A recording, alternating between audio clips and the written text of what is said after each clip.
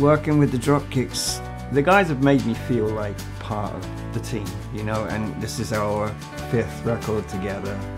I feel like it's a bunch of mates that get together and everything jives. The sense of humor is good, the atmosphere is really good.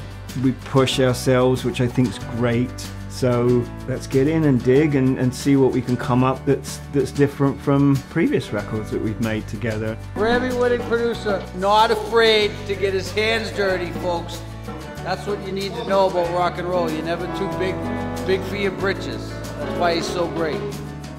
Ted is really fun to work with in the studio because he's like another band member. He's like the 5th Beatle or the 8th Dropkick. He's kind of just there to like be the outside opinion because we're all in it. We might not listen to each other's opinions, but when he has an opinion, we listen to it. It's good to have somebody like that we can just trust. Let's do one more.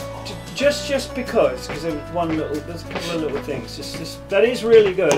9 out of 10 on that one. Let's see what we get to. Does an English guy know about Woody Guthrie? Just kidding. When Ken sent me the first few lyrics through, I was like, this is creepy how relevant these are, and it's like, this could have been written last week. This is insane. So I think it was like a catalyst to get this going. It was like, and there has to be something that makes you feel like the time is right to go in and make a record, and I think this time that was the catalyst. I'm gonna need to hear you. Somebody's out. Can you just sing it really quick? Oh, it's not you. Can you do it really quick? My eyes are gonna shine. Can we talk outside?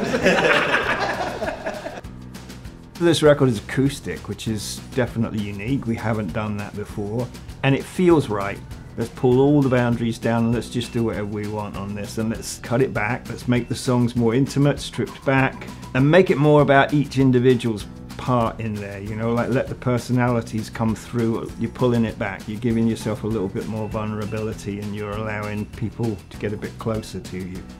He's able to get the best performance out of each guy, so he knows what he's doing. It's whether it's some kind of crazy voodoo or you know, psychology, whatever it is.